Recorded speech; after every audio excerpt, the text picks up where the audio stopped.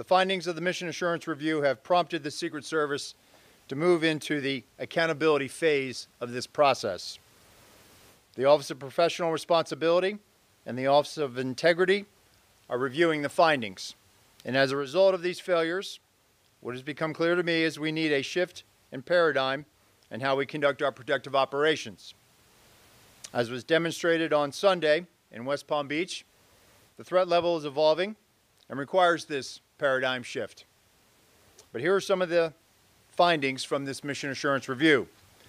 With respect to command and control of the site in Butler, Pennsylvania, the Secret Service has the main responsibility of building the site plan. We cannot abdicate or defer our responsibilities to others.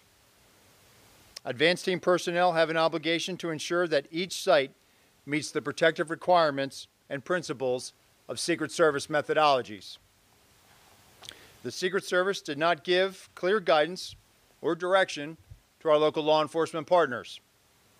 There were communication deficiencies between law enforcement personnel at the site. For example, the Secret Service did not co-locate its security room with local law enforcement. There was an over-reliance on mobile devices, resulting in information being siloed. For example, at approximately 1810 local time, Secret Service informed personnel that local police were addressing an issue at the 3 o'clock of the outer perimeter.